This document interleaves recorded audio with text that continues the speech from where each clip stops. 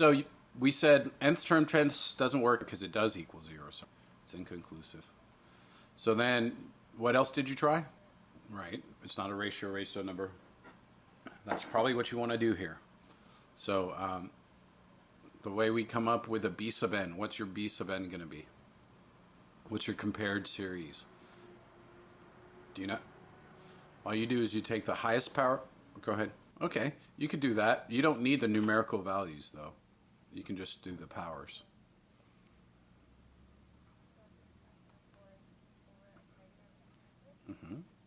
So there's your A sub n, and then B sub n would be that. What kind of series is this?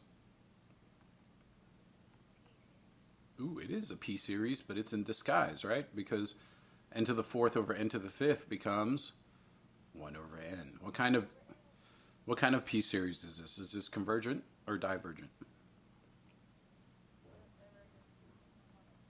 Oh, look at you. Smart. Divergent P series. P in this case equals 1. And you have to say all this. You don't have to say it's harmonic, but that's good that you knew it was a harmonic series. All right, so then do you want to try a direct comparison or you want to try a limit comparison?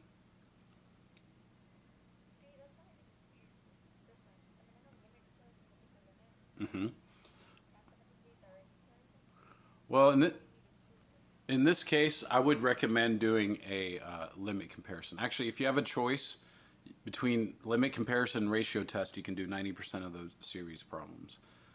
The reason why I say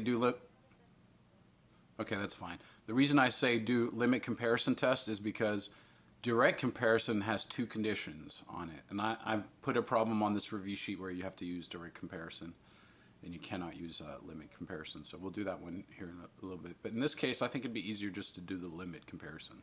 So when you do the limit, go ahead. If the answer to this limit, which they call rho, is an element of 0 to infinity, or another way of saying it is it's positive and finite, then A sub n behaves just like B sub n.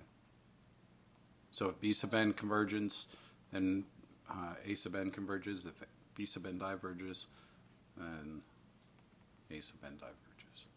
So let's take a look at that limit. So we're going to have a limit as n approaches infinity of 20n to the fourth, was it? Or minus 5n over.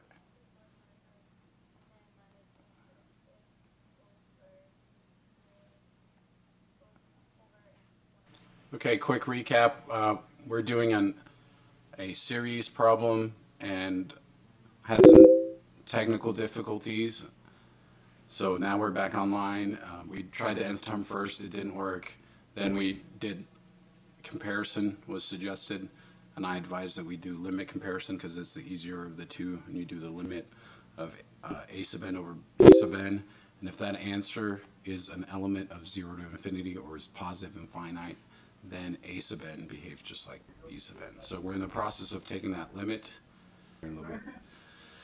All right, so now you could plug in as it sits right now in this limit of A sub n over B sub n, but you're going to have to clean this up anyway. You might as well clean this up. So how do you get rid of this 1 over n on the bottom? What do I have to do that? You multiply by its reciprocal. Good. So if I multiply by n over n, or just multiply by n over 1, however you want to treat it, that's fine. And when you do so, you're going to get limit as n approaches infinity of 20n to the fifth minus 5n over n minus n to the fifth. Do you agree with that statement? Yes.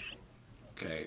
I did make a mistake, and I caught it after I made it, but I didn't say anything just to see if you were paying close attention. You got to catch yourself on these tests. Okay?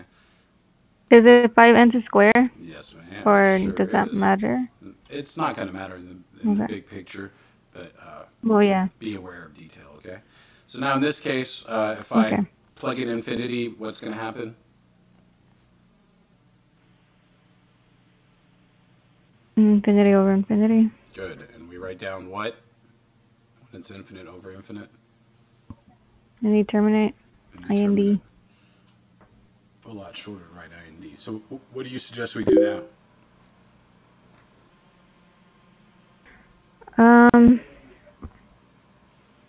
L'Hopital's rule? We can do L'Hopital's rule, but you see how that power is really high? 5. And then there's Yeah, that so squared. it might take a while. It might take a while. Algebra might actually be the better case in this, or the better approach. So what you can do here in this case is ask yourself, what's the common power to these guys? N to the fifth, so you want to multiply everything to 1 over n to the fifth? Yes. You know what, I just realized, I think I made this problem incorrect by making that a negative. Yeah, because I got negative 20, and I was like, wait, That's you're not gonna supposed to be work. positive and finite. I made these problems up at 1 a.m., so I'm sorry. So I'm going to change it because I'm the author Okay. of these problems. Luckily, not too many people saw these problems on the Facebook, so So it's plus? yeah, let's change it to a plus.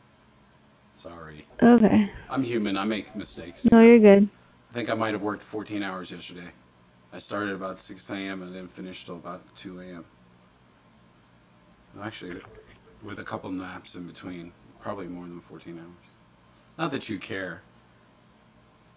I do. None of you care. I already thank you for it. I'm here, aren't I? Nobody cares. You're here because you have a test. What if I actually just had like a complete nervous breakdown online with you right now and just started crying? Ah. Well, you're recording it, so everyone else would know about it, not just me. Right. So what happens here? Into the That goes to 0. 4th, yeah, and then that's going to be plus 1. And that goes to 0. 1. And then that goes 5 over n to the cube goes to 0. That goes to 0. So then you're left with 20 over 1, which equals 20. So 20 is an element of 0 to infinity. So the conditions do apply. So you would say, therefore, because B sub n is a divergent p-series,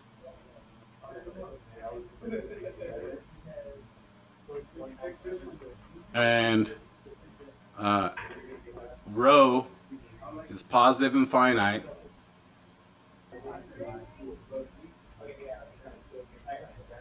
A sub n also diverges.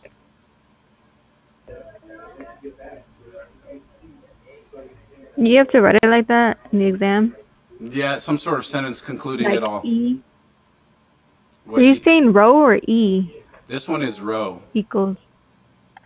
This Okay, I've is, never been taught that. That one is rho. The limit, or L, you can say L. They used to call it rho. Oh, L.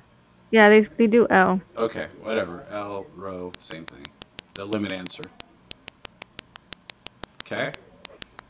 Any questions? No, sir. Okay. Oh, do you have to write by limit comparison test? Oh, good girl. I forgot, and you saved me.